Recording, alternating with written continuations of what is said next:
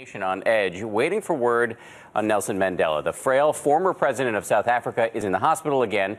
The 94-year-old is a national and international icon, and ABC's Ron Claiborne, as we said earlier, is in Pretoria this morning with the very latest. Ron, good morning to you, sir.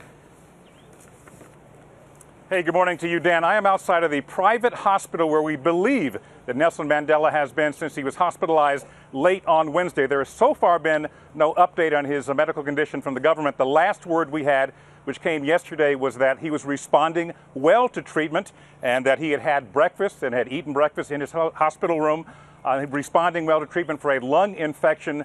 It was the third time now that he's been hospitalized since going back into December. And despite those somewhat succinct and to some maddeningly vague government pronouncements about his health, there have been some comments which seem to be alluding to his mortality. The president of South Africa saying that among the Zulu, the expression going home is another way of saying that somebody has passed away. Nelson Mandela's grandson saying that they are under no illusions, his words, given his age and his condition. Winnie Mandela, his second and former wife, saying yesterday, asking the public to pray for Nelson Mandela. These could, of course, be interpreted as preparatory comments to prepare the public for the possibility of the passing of Nelson Mandela.